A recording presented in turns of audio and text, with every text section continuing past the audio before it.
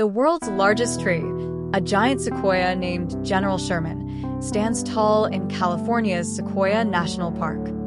It's an astonishing 275 feet tall and over 36,000 years old, making it one of the oldest living things on Earth.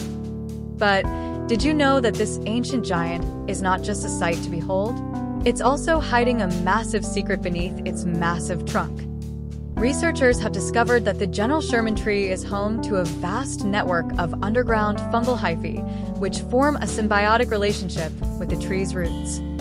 This fungus-based wood wide web allows the tree to communicate with other trees in the forest, sharing nutrients and warning signals to protect itself from threats. But here's the astonishing part. This underground network is so vast that it covers over 9 square miles, connecting thousands of trees across the forest. This mind-blowing discovery challenges our common understanding of how trees interact with their environment. It shows that trees are not just individual organisms, but are instead connected to each other and the forest ecosystem through a hidden network of fungal fibers. This new understanding has significant implications for our understanding of forest ecology and could lead to new approaches to reforestation and conservation.